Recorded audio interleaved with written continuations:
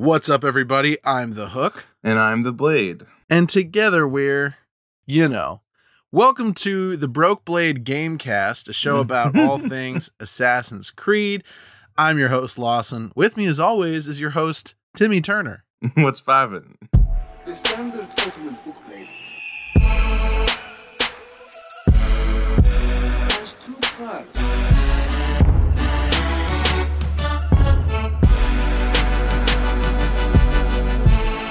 The hook and the blade. Oh my god, dude. Have you played Assassin's Creed Valhalla? I have. Have you heard of it's this cool new Viking game? You get to like fight some witches and you get to be like a Viking. So last week we did our first impressions. This week, I mean, we wanted to do like a full review. We wanted to go in depth, talk about everything, story, all that good shit. But well, Tim, you're what, halfway through the story? How far are you in, you think? Probably around there. I'm closing in on 50 hours. So I was at 9 hours the last episode. So I've been playing quite a bit every chance I get. So yeah. Yeah, you're pretty much where I was last episode. That seems about right. Yeah. I'm at almost 100 hours. And as you know, Timothy, my game is broken now. Yeah. So I can't even finish the ending, which has been pretty much. You were gonna finish it last night. I went to bed excited before yesterday. Like, tomorrow, I'm gonna finish Assassin's Creed Valhalla. I'm gonna know what happens in the ending, the present day.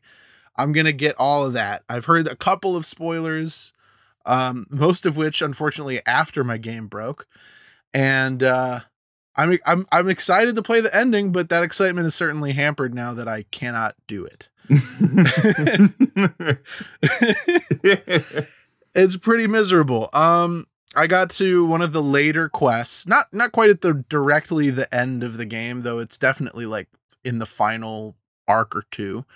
And at a pretty pivotal moment, I'm not able to progress. There's a cutscene that's supposed to play that isn't playing, and I'm basically locked in a room with no way out and no way to continue. I've tried pretty much every single common sense troubleshooting step that you could possibly do. I've reloaded earlier saves, restarted the console, I've uninstalled the game and reinstalled it. I've moved my save to another platform entirely with Ubisoft Connect and tried there, and still no luck. And because this comes so late in the story, and Ubisoft, according to their known issues list, isn't even aware of this problem. They have about 12 or 13 quests that are bugged out for some users, and this one is not on the list. Right. So I've sent reports to every venue that I have any access to on their forums, subreddits, Twitter, DMs, actual support contact. I've done as much as I can. It's in God's hands now. It's in Odin's hands now. You know, Odin, help me. Part of it is probably because no one on the fucking planet besides you and some other mods are even at that point in the game. So yeah, and like they made a big deal. They celebrated on all of their Twitter accounts. We just pushed a hotfix for the broken quest that's in the first arc of the game.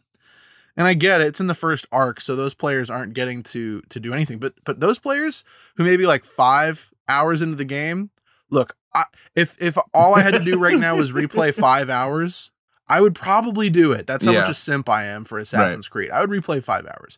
I will not replay 100 hours. Oh my God. No. Are you kidding me? I wouldn't either. We're hopefully either it gets patched before next week, or I will have to watch it all on YouTube, or we'll do a little workaround. I'll borrow the keys to Tim's Stadia account and I'll peek into the ending or something. We'll figure it out. I'm just really upset. The reason I bring this up is not to vent, which, I mean, it's a little bit to vent, but I've also vented plenty.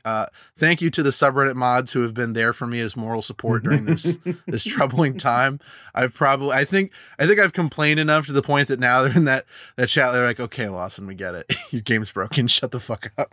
I'm saying this because I want you to know, dear listener, as you're experiencing this podcast episode, that like I'm a little upset with the game in general, and I'm gonna try not to let it cloud my thoughts on other things, I think I have the mental capacity to do that.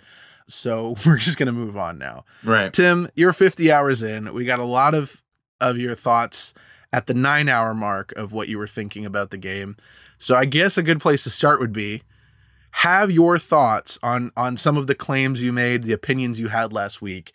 Has any of that changed significantly, for better or worse? I'm glad you asked, because there was one thing that I did want to address that has changed for the better. In terms of the like exploration and random collectibles that you come upon and the way in which you get them and some of the world events, I have come around a little bit on that. There was something that just turned me off from them for those first 9 hours, but I'm actually now finding that that's the most fun I can have in this game, is just going and getting random gear and collectibles and whatnot. So I have come around on that. I totally see what you're saying now about the like shooting an arrow and knocking down a pulley of things, and knocking down a ladder and stuff. And something I wanted to mention to you is, I totally don't think that kind of like handcrafted like little environmental puzzles for collectibles needs to be exclusively to Valhalla.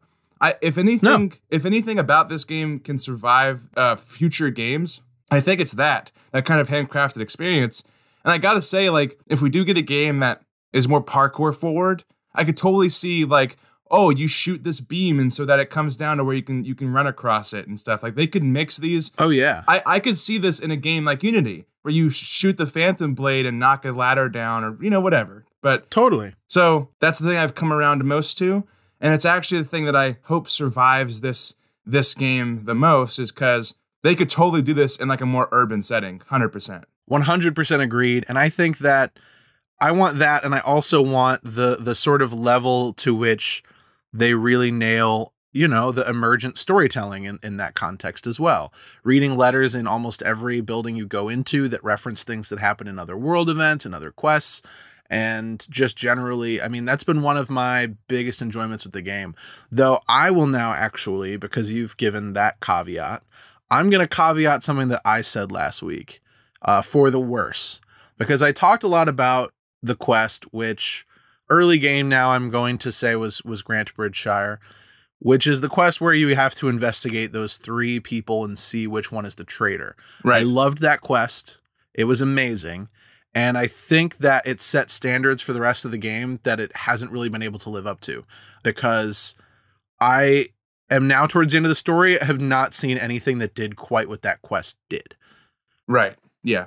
There are sometimes environmental clues and things that'll tell you the insights of characters, but using the environment and using the details within it baked into the world to answer a question or solve a mystery is not something that really happens. And even when the game does that kind of story later, there are plenty of quests where you have to evaluate how trustworthy someone is. Right.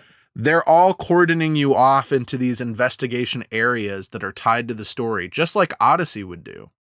And they're not just setting you loose in a world, letting you do quests within it and explore to find those answers. So, I got to dock them some points. I really wish they would have committed to that experience. And I hope that now that they've seen how well it worked, that like they'll know in the future on future games that they can nail that. And I have to give a shout out to, on Twitter, there was a woman talking about, she wrote that whole quest arc. She developed it basically.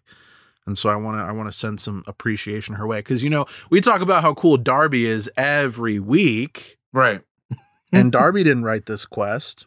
It was written by, I'm looking, Olivia Alexander. Thank you, Olivia Alexander. You did a great job on that quest. I loved it. It's probably the best one. Thank you, Olivia. Thank you, Olivia. Yeah, I gotta say, that kind of felt like the natural evolution of what murder mysteries could have been. Yeah. Not so much just like, hey, here's a square of investigation things. Go press a button on them and that be it. Yeah. I will say though, even while I was doing it, I wasn't too stoked about it because I don't know. I just I didn't feel like the lasting repercussions of whatever I chose really mattered. Like if I chose incorrectly. I believe I chose correctly.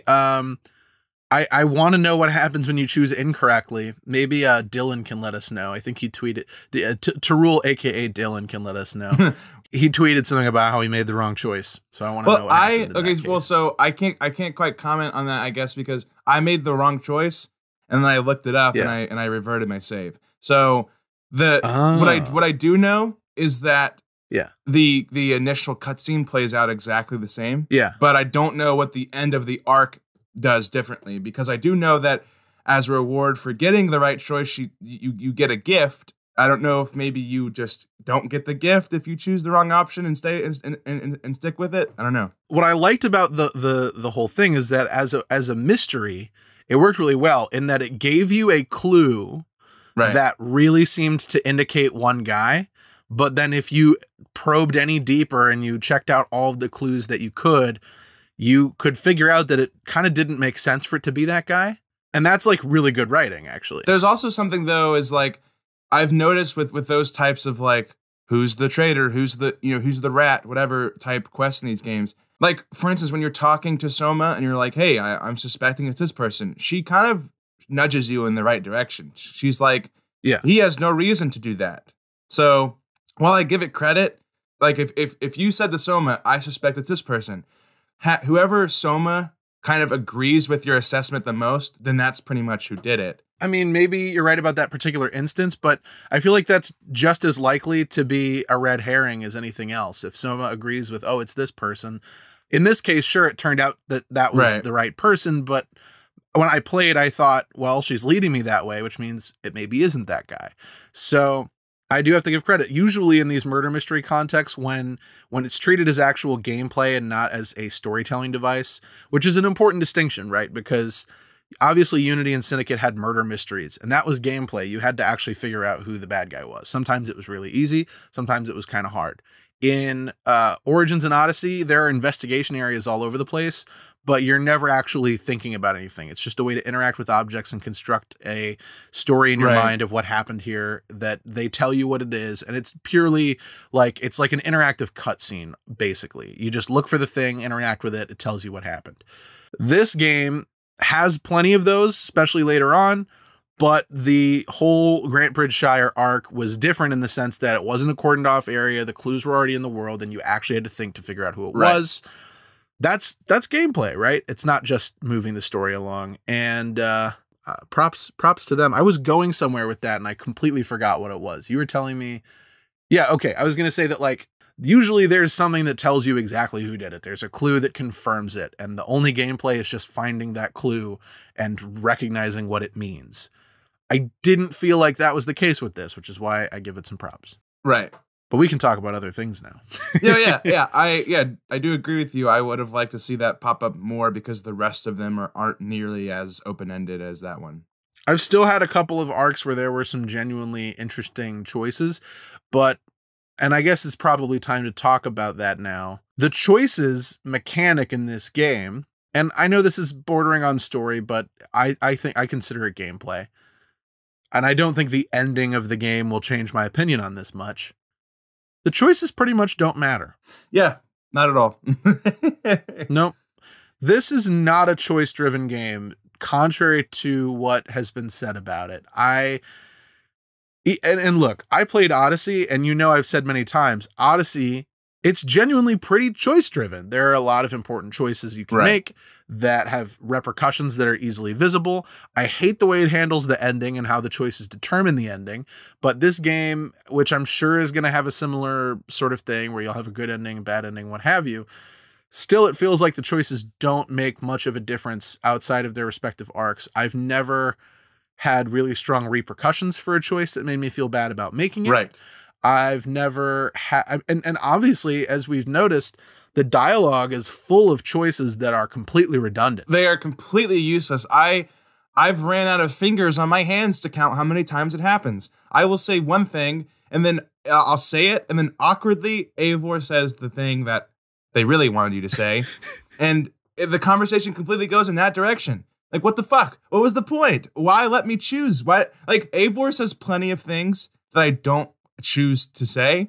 I understand that they every now and then need to pop up a little dialogue choice, but if Eivor is just going to take the conversation in the other direction anyway, sometimes they are completely contradictory. I could say one thing and then Eivor says the complete opposite right after. And there's also the fact that there are a number of moments in the story that I want to choose something different, but I'm not given the ability to choose. Yeah. Which makes you really feel like, am I actually controlling this character, or 100% only when the game wants me to 100%. It's frustrating because they choose what you say anyway when you make a choice, but when you really do want to make a choice, it's like, yeah, no, actually, you're not allowed. Right. And then beyond that, sometimes I'll make choices that I would think would have a huge consequence, and I'll make them knowing that there will be a consequence, and then no consequence happens. And then I just feel like, well, what the hell was that all about? Anyway? Right. Really, at the end of the day, the choice mechanic of this game feels completely unnecessary. I don't think I've seen. Plus, I've made choices that should have been disastrous, should have been terrible. 100%. I've made choices that should have killed people, and everything turns out fine, sometimes in the most ridiculous ways possible. Well, and you've said before, just don't half-ass the choice element. Like, if you're going to do it, do it. Yeah. Don't pretend it's more than it is. Like the preference is no choices. But if you're going to do it, like, this is objectively worse than both options. Either this is worse than no choice at all, or full 100% like diverging path RPG game level of choices. Like, I can't help but think that if Darby just went full send into that, then we'd be getting a better experience overall, not this in between, like, half-assed. Sometimes, like, literally, legitimately, I feel like my choices don't matter so much that I start making the really obnoxious, like, ridiculous choices because I know nothing's going to happen. Yeah. I mean, I think the game's length counts against it in this regard, too. If you're making a game that takes 50 to 60 hours if you're rushing through the story, that's somewhere close to the estimate given on howlongtobeat.com, making it by far the longest Assassin's Creed game in history. If that's the game that you're going to make, if it's going to be that long, obviously your resources to have really strong branching paths where certain characters weave in and out of the narrative based on your choices, it's just not feasible. Right. I agree with you. That's a pretty strong art. I mean, if you want to sell your game on the presence of dialogue options, maybe make a game that actually uses them effectively and in a quality way that enhances the experience. Yeah. Like every time they talked about, well, we built this game around choices, it's an inherent and important part of the story. I can't buy that for a second anymore. I think that it was something that Ubisoft imposed on the development team, that they did maybe the best they could, but it just, you can tell that the game they want to make is actually clashing with the mechanic of dialogue options completely. It just feels like we're not getting the best version of these events when we have this completely arbitrary, redundant choice based off of it. Ultimately, like, yeah, I don't want choices in these games, but I can't enjoy it as like your typical choice-based RPG game. It won't let me do that because they're so limited in surface level choices anyway. So now I'm in this, we're in this in between where it's not really enjoyable as your typical Assassin's Creed story, and it's not really enjoyable as like an RPG, diverging path game. Yep, I think that pretty much sums it up. I feel like because of that as well, there really aren't much stakes when it comes to the alliance map. Allying with one person doesn't neglect another. There's no utilization of your allies either. You know that whatever random part of the story, I'm going to call upon those people because, of course, I'm going to call upon those people because I had no other choice. It's not like I was picking between two different places. Yeah. I feel like it actually would have been a choice on my part if I had to choose between two different regions, with both having their own pros and cons. But instead of that, and that would also give people a completely unique experience. Like, oh, well, I went with East Anglia instead of Lincolnshire, or vice versa. Yeah. You're kind of just going down this path that they set for you, and it gives you the illusion of choice. Like, and not even that effectively. Like, if the most I can do is choose the order in which I play memory sequences, that Syndicate did that. It's very, like, it's fine. Only even if it actually worked. I know it hasn't happened to me personally, but I've heard of people who got spoiled on what happens in other arcs because they chose an arc that by whatever metric you should have done in a different order, even though it gave you access to all three at a certain point. So like, can't give them credit for that. They talked about it in the advertising like this idea that you would have to make alliances intentionally based on certain gameplay factors, but the alliances is not a gameplay mechanic. It just is not. It is a storytelling device that's leading you from place to place, which let me let me hit you with a hot take real quick. Go for it. That's very much in line with what you're saying. Are you ready for a scorching hot take, Timothy? Yeah, let's go. Yeah, I'm so ready. I'm so ready. Okay, cool. You know how they said that in this game, there is no side content. Everything is main content. Yeah, I do. I would like to pose the thought that there is no main content in this game. There is only side content. Because think about, like, there were side quest storylines in Odyssey that were just as deep and meaningful in their storytelling, approach as any given arc of Assassin's Creed Valhalla.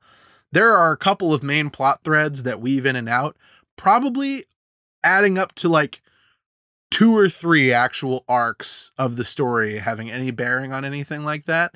The rest just feels like side missions. It feels like side quests.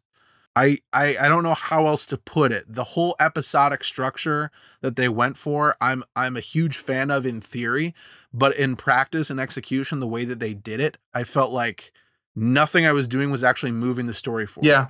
If I care about, the Hidden One storyline, or I care about the Sigurd storyline, or XYZ storyline that's in there, I'm going to have to get through a lot of random other guff to see what happens next in that story. Yeah, it's just, I really think it's just a weird way to pace a story too.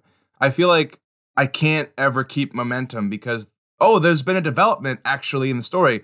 Now I'm going to have to go and pledge my allegiance to 2 different regions and go fuck off and do things there before I can see the outcome of this. And so that means like everything that's actually like impactful, it like gets put on the back burner for a little while. It's really hard to keep momentum up for a quote main story that lasts that long. Yeah. And it's just like, when there are so many arcs, as I believe there are, that you could just cut out of the game and not really lose anything of substance. It's like I'm listening to an album with 100 songs on it. Of course, they're not all winners. Some of them are like bottle episodes. Like some of them, I don't feel like have. Most of them are bottle episodes. I guess we're kind of getting the story talk here, but yeah, I just don't feel like we got to be careful. I mean, let's just say this is mostly. I mean, this is a mild spoiler episode. It's part 1 of our review. Next time we'll get into more story concrete, but we can, I guess, talk delicately about some of these things now. Like Walking Dead, the Telltale version, like that's infamous for giving you the illusion of choice. But at the very least, if you choose something to say as Lee, like he'll say it. Yeah. Within and like you can just choose to be quiet in that game, and you just don't say anything. You abstain from responding, and characters can fluctuate between loving you and hating you within one conversation. Like, I feel like with this game, it straps you down, and it's like, oh, hey, you like Stowe, don't you? Well, no matter what the fuck happens, he's coming back in a later arc, so have fun with that. And it's like, it takes all the agency out of me. It takes all, And illusion of choice is fine if it's getting the emotional response that the game wants you to have. Like, I'm okay with there being choices that are not really choices. I recognize that that's part of the job. That's what you have to do in order to make me feel like my choices matter. Not all of my choices necessarily can matter. Right. But when it's so transparent as it is in this game, and it's so easy to figure out that, like, hey, my choices aren't really going to mean much. Obviously, that's defeating the whole purpose. I'm not coming away from this experience feeling like my decisions as Eivor really shaped the face of England and really gave me an experience that is substantially different from the one that every single other player is having. I remember when we first got that UB4 thing, Darby was talking about how that quest can end in so many different ways, and it really can't. There's maybe 2 options, maybe. I feel like they were kind of overselling on that aspect because it's very restrained, but to the point where it's frustrating because why am I going to bother participating in this conversation if Eivor is just going to say what I don't want them to say anyway?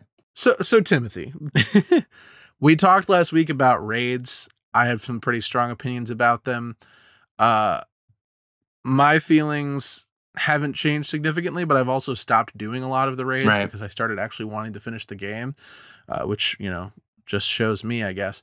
Have your feelings about raids changed at all? Not really for the better. I kind of begrudgingly do them. Sometimes if I, like, there's actually one raid that I actually thought was in a unique location, and so I actually had a decent time doing it. But I guess my biggest complaint about the raids, and this also comes into the assaults too, I think it's just kind of strange to me how there's no quantifiable way that, like, how your side is doing.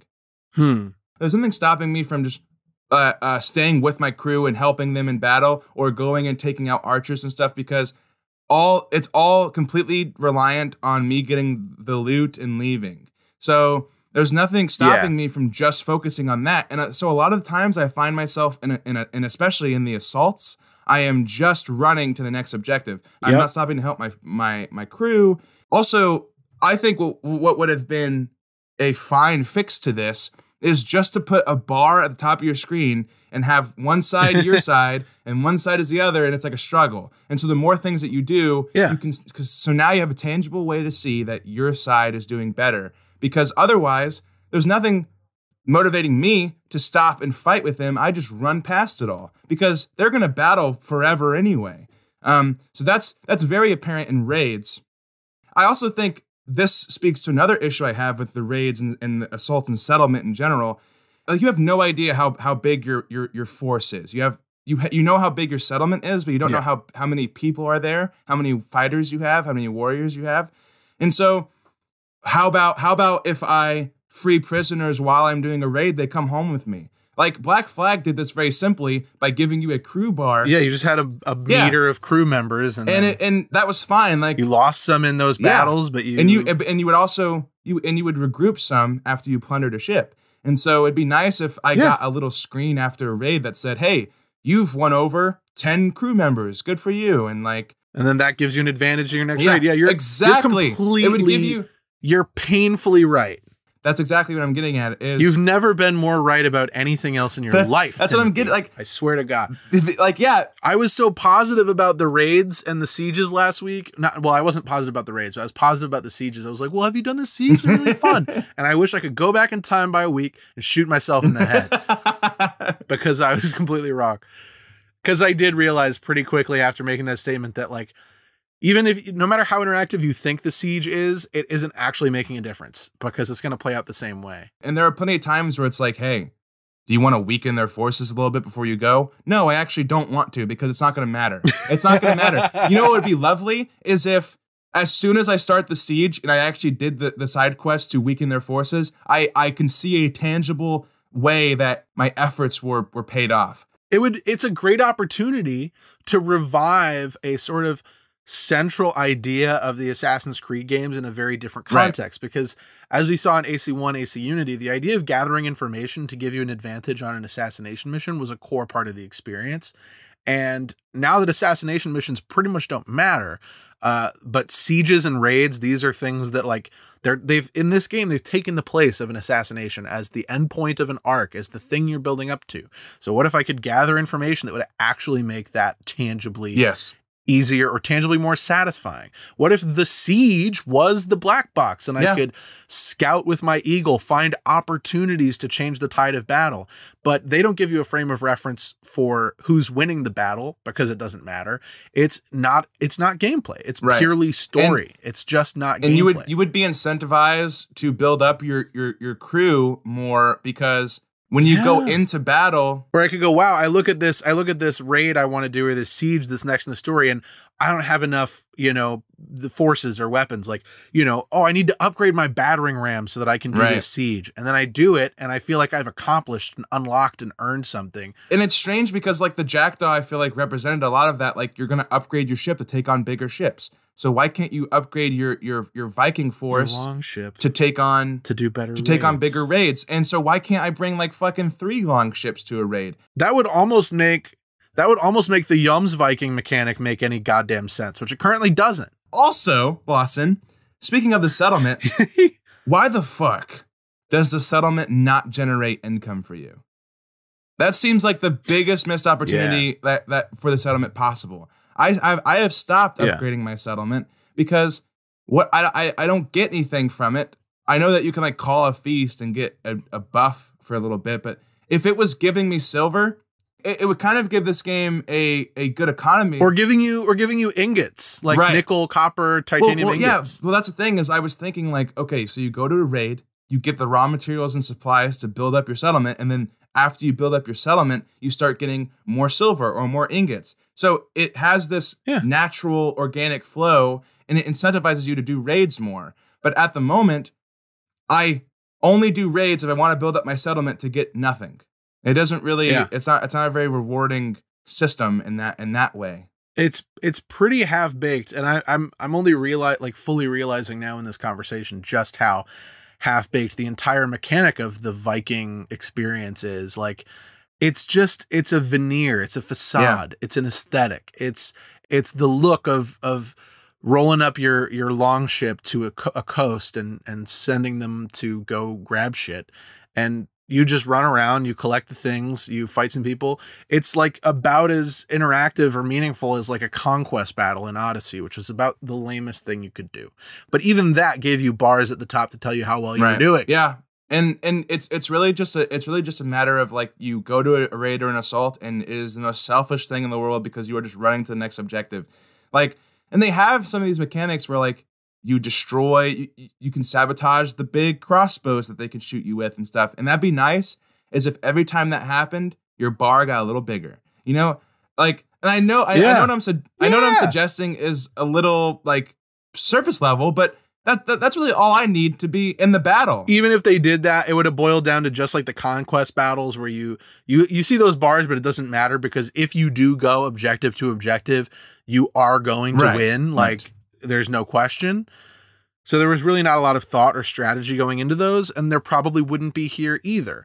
But it's like, yeah, if I could unlock a way to maybe get through a door faster or whatever, and the way it would matter in the end is if that meant saving the lives of my crew and not losing as many crew members, which I need to do more raids and sieges. Exactly. There's like really easy game design ways to make this work. Now, I have to imagine that if we're thinking of these ideas, the developers probably thought of these ideas, and either they decided they were not the best ideas for whatever reason, or they could not implement them in the time that they had. I don't really know what it is. If building up your Viking crew is gonna allow you to be more successful with the assaults and allow you to be more successful with the raids and such, you're gonna want to not lose as many of them as possible. And this was present in Black Flag. Whenever I lost a crew member because I wasn't taking the ship fast enough, I was like, well, great, that sucks. Yeah, I felt bad. And it would be nice if, because of the settlement mechanics, if some of the people that you took on with you, they were like your pals, and so you're going to be incentivized to protect them more. Yeah. And the better you can do at raids, there should have been the system where the better you can do at raids, the better materials you can get, the better you can build up your settlement, the more money that you can make. It would be a symbiotic relationship between you and the raiding mechanic, but it's really, like you said, it's just kind of a facade. It's really just you running into a place, just taking all the loot and leaving while a insubstantial battle happens around you. Yep, 100%. I don't get how it's as lame as it is.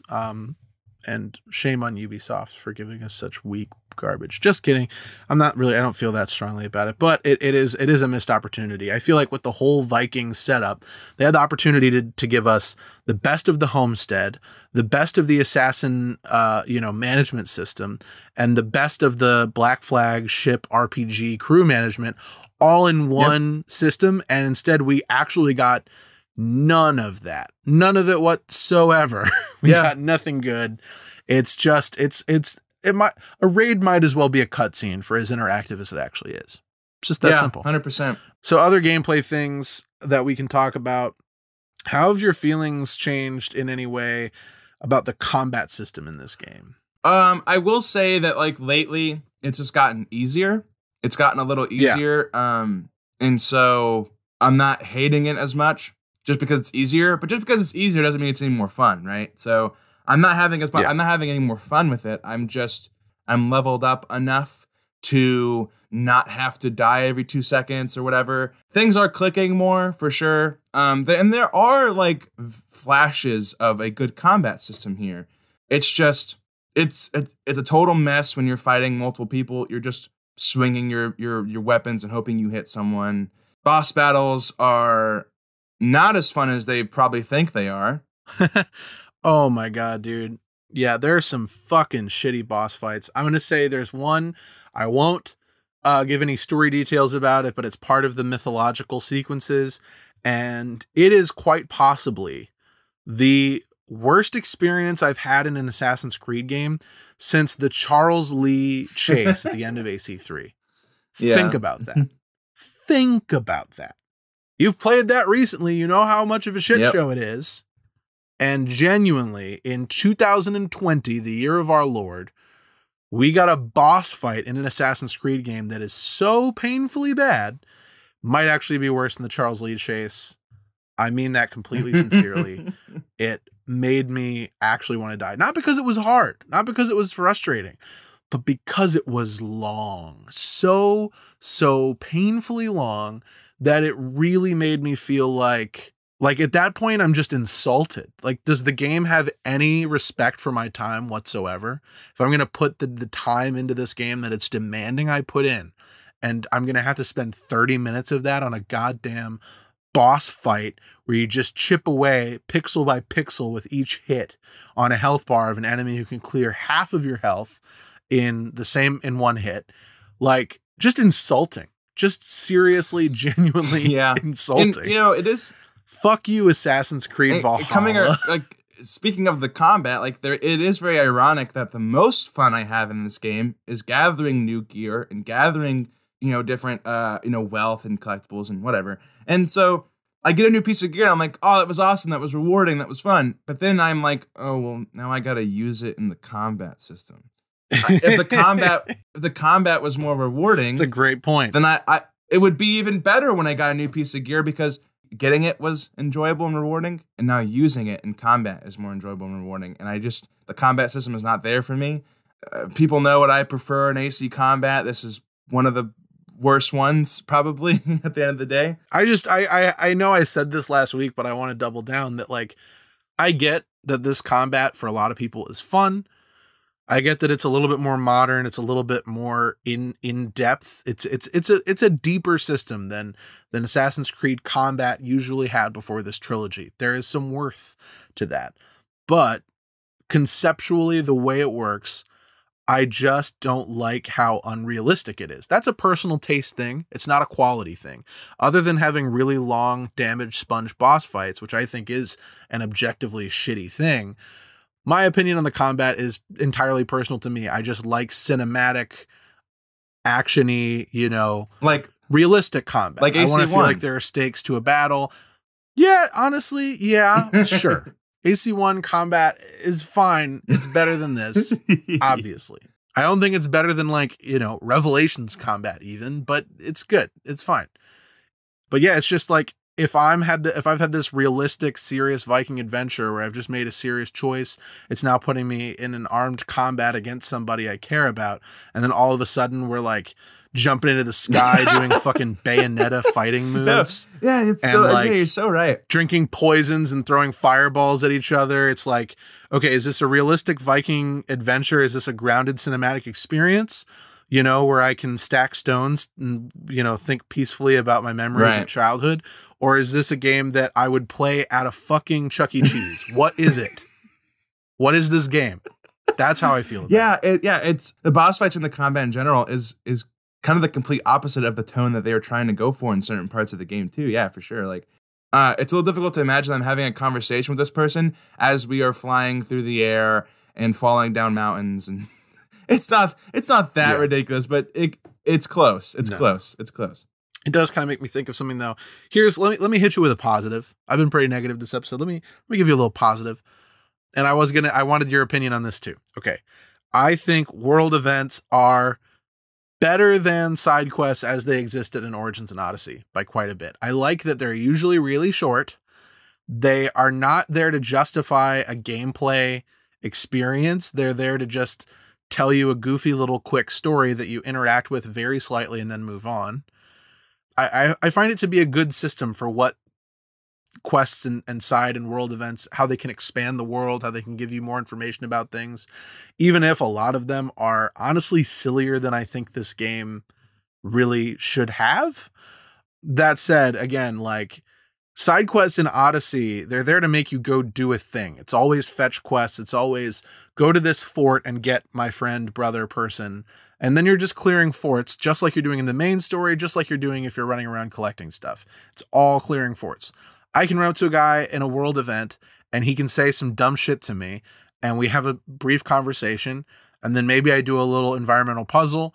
I make a tiny meaningless choice and, you know, I'm well on my way. There have been some really good and interesting ones, a lot of really silly ones. But again, I just have to say, like, that's another thing I would not mind seeing again in a future installment, that sort of framework for having a world event rather than a side quest. I think this is probably what like Paris stories wanted to be, like this. Like, yeah, there is something about how emergent it is because let's say I'm going towards a yellow dot. I'm trying to get some wealth. I see a world event that's right here. And I, like you said, I know that it's not going to be an hour-long thing. So I'm like, what the fuck? Yeah. Let me try it. Let me do it.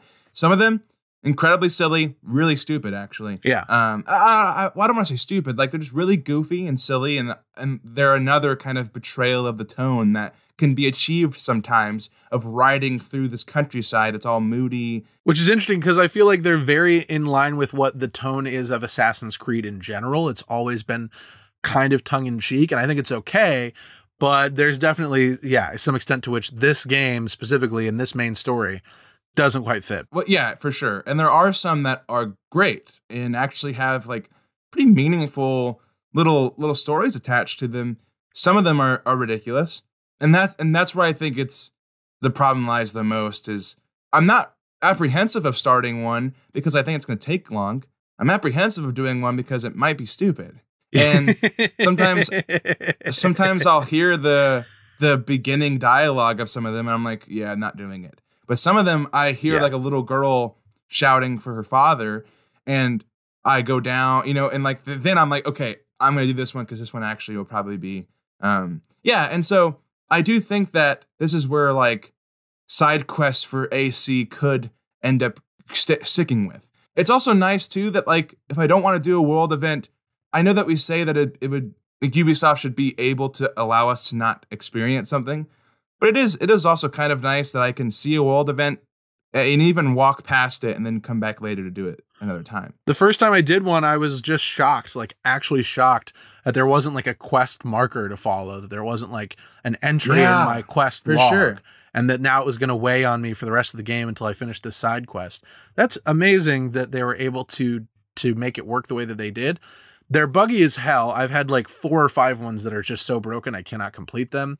And that's not fun because when you give us a game that the appeal of it is to get all of the things and max out these bars that you're showing us on every territory. Like I want a little check mark next to the wealth bar, the mysteries bar. Right. And then I can't do it because half the fucking quests are completely unbeatable. That sucks. Doesn't suck as bad as not being able to finish the main story, which is now my new barometer for how shitty something can be in an Assassin's Creed game. But that is that. There is something I wanted to mention too about the world events. Is it would be cool if there are a certain world event, like, and this would tie back into how I would like the settlement to actually function. It would be nice if in a world event, if I like find someone and I'm like, all right, just come back to my settlement with me. And then my settlement has grown now. And I have like, you know what I mean? Like I wish it would grow more than just the buildings that I would build, but also like, it would be neat if some of these world events could end in me recruiting these people, then there's even more reason for me to do them, you know? Yeah. Like there are some people who I could totally just invite back with me and then they could unlock something for me at the settlement that I wouldn't have had otherwise. That would make a really unique experience. Like, oh shoot, I missed that world event and so I didn't get that thing that you got in your settlement. That would have been neat. Yeah. But yes, I do like, they are emergent. They're not super long, so I know I can do one and not be committing myself to an hour-long side quest or whatever. Yeah. Yeah, they're quality wise all over the place, and there are probably a lot more of them than they really need.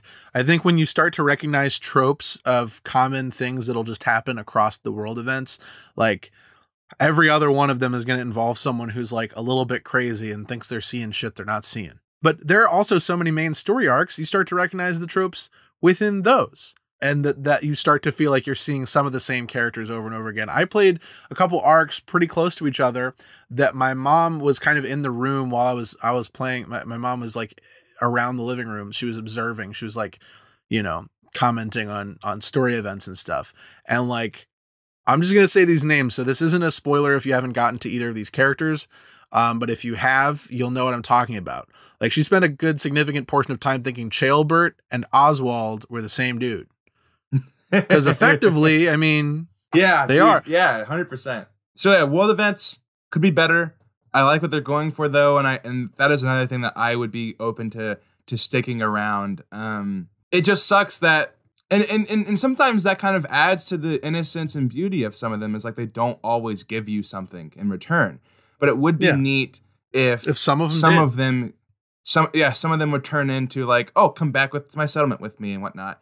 Yeah, or what if a world event led you to a main quest that you otherwise wouldn't have access to? Wouldn't that be interesting? Yeah. That'd be the closest Ubisoft would ever get to putting effort into something that they didn't think 100% of players would get to, but it would be possible. I do think that some of these world events could also be a little bit more rooted in like the Assassin Templar like universe. Some of them are just random citizens and whatnot. It would be cool if like I came across a hidden one or something, you know, and like.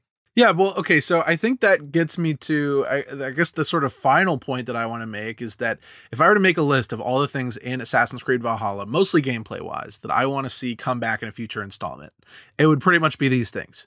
The world event system, you know, maybe with better execution. I'd be okay with seeing the settlement again, something like the settlement. The navigation, not really navigation, the environmental puzzles that exist in the world that you have to solve to get collectibles that actually make you think. And the fact that there's like a modern day story and a lore and a connection to the series past that is much more substantial than any game in the last 5 years, giving us playable modern day, giving us, you know, codex pages, the truth style video. That's really fucking cool. I really like that stuff. Those are the only things in Assassin's Creed Valhalla that I enjoyed so much on their own in a vacuum that I'd be like, yes, come back in 2021, 22, give us another Assassin's Creed game, and those things can stay. Everything else, the shitty parkour, the really floaty arcadey combat, the fact that stealth is not really super viable for most important parts of the game, I want to see all that thrown into a blender and then poured down a garbage disposal and then left in a dumpster and then shipped off to a landfill in Montreal. Like, I just want it gone forever. No thanks. There is something to like worth mentioning about how a lot of the arcs kind of end in this big assault, and there's just no viable way to do stealth in any of those. It's just like, fuck you, you're doing combat now. No, yeah. And as I said last week, that we were misled, that we were told that a lot of these things we would be able to stealth attack, assassinate them. Why can't I at least stealth attack a zealot? Why can't I sneak up on a zealot and at least take away some of their unimaginably fucking huge health bars? There's no reason for it in the story or the world of the game why, oh, these enemies, I just cannot hit the R1 button and get any of their health down. It's just that the game wants me to spend an hour of my life chipping away at a stupid fucking health bar to get a memory corridor, which I appreciate that is there, but most of the zealots, they're like total non sequiturs. Like nothing they're saying makes any sense. Well, yeah, well, I suppose it is worth mentioning too, is I've had more time with the Ancients hierarchy thing. Still love it. Still great. That could totally stay around. Yeah, that can stay around too. I think especially if it were tied more closely into the main story of a game. But yes. And if they really leaned into more emergent ways of bringing it into the fold. Ubisoft in general is getting better at doing these more systemic games. Watch Dogs Legion is probably the gold standard right now for creating emergent storytelling with a system. Like, what if a world event led you to an Order of the Ancient that you have to kill? You know, like that, like some of that, like I think if they could interweave some of these things, like, and if world events did have maybe more various outcomes sometimes. I'm not saying I want them all to be like super duper important quests. No, and that's kind of what Odyssey did with its cultists. Is it had you say, well, for this one to get more clues, you have to go help the people in this region. And that always boiled down to doing side quests. And that's kind of right. Which is fine. I think that's okay to have some of them tied to side content, just like they would with world events. But I also think the more emergent they can get with it, the more like naturally those things can arise, the better. Sure. And I'm not saying that like I want every world event to have to lead to an Ancients or whatever. I just mean like, if there was like maybe 5 of the 1,000 world events that like led me at least to a clue, that would be cool. And you know what? At the end of the day, give me the exact same Order of the Ancient screen that currently exists in the exact same system, and then just title it Templars, and I'm already going to be happier. yeah. That's just going to make me happier. And I always like coming across a clue in the open world, and I'm like, oh, cool. And and like I am seeking it out sometimes. Yeah, I definitely, as you said, I definitely want to see it more attached to the main story. Like, and just like I said last episode, if that was just the main story and all of the targets had little, like every target was kind of like a sequence or whatever. Dope, cool, perfect. Definitely, dude. Definitely. In terms of like gameplay and whatnot, I've had the most like, even though the movement system is awful, I've had the most enjoyment in Jorvik. I feel like that was built the most for parkour. Didn't I say to you that I thought Jorvik was pretty good for parkour? I don't know. Because like it feels like you can actually get from point A to point B just on rooftops and ropes for a lot of it. It's also just like built in a way that like looks inviting to climb on. So listen up, people, listeners of the show Hookblade. It's been fun talking about mostly gameplay stuff this week. Next week, we are somehow, by the grace of Odin, going to finish the story and know what happens at the end of the story. And we're going to see how that goes. And that's what we're going to be talking about next week on the Hookblade. If you enjoyed this episode, if you're on YouTube, give us a like, give us a subscribe if you haven't subscribed already. Ring the bell so that you can find out about sexy, hot, new, attractive episodes in your inbox, subscription box every single week. And if you're not on YouTube, if you're on Spotify, Apple Music, Podcasts, Breaker, Overcast, Radio, Public, any of the bajillion podcast platforms, you can show us some love on Twitter. Follow us at Hookblade. Send us a tweet, a neat little tweet. You can send us a fleet. I don't think you can send them to people, but fleets exist now. That's something that started today as we're recording this. That was fucking stupid. What the fuck is a fleet? Terrible idea. Stories ripoff. You hate to see it. Other than that, you can also leave us a review on Apple Podcasts. That really helps us a lot. We still just have one from Nick Barish. Thank you, Nick. You're very handsome. Thank you, Nick. Leaves us an Apple review, we're going to call you handsome on the show. Yeah, also leave in the comments what you guys are thinking about Valhalla gameplay. Do you like the combat system? If you do, don't comment. I want to know. Here's my question for you, commenters, commentettes, commentresses. Tell us, what are the things in Valhalla you want to see in the next game? They can be anything, things we talked about, things we haven't talked about. What are the elements of the design, the gameplay, the facets of the story that you're like, I want them to do more of this? Because I feel like we all need some positivity in this dark, dark world. I've been the Hook. I've been the Blade. And we will see you next week.